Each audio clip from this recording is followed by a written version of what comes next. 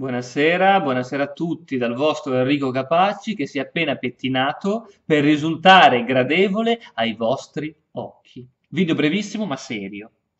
Cagare è da tutti, pisciare è da tutti, lo sanno fare tutti, vomitare è da tutti, eiaculare è da tutti, produrre liquido vaginale è da tutti, avere voglia di masturbarsi è da tutti, essere capaci a far sesso è da tutti, essere capaci a vivere ruoli e convenzioni sociali è da tutti.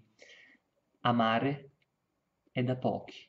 Non tutti possono amare. L'amare non è come il pisciare, il cagare, l'avere fame, che sono caratteristiche possibili in quanto esseri viventi e esseri umani. Amare è da pochi, non lo possono fare tutti gli esseri umani.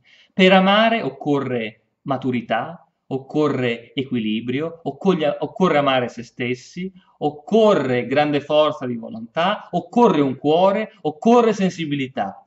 Per amore si intende una cosa seria. Quindi ad alcuni lasciamo il pisciare, il cagare, l'eiaculare, lo scopare, ad altri lasciamo tutte queste cose, ma anche insieme la capacità d'amare. Ma mettetevi in testa che amare non è da tutti. Amare è una cosa per pochi. Non chiamate amore la voglia di avvicinarsi ad un partner perché ti attrae fisicamente o la voglia di non stare soli. Non chiamate amore quella chimica che ti fa impazzire, perché l'amore è uno step successivo e per quello occorre la maturità, l'equilibrio, la profondità.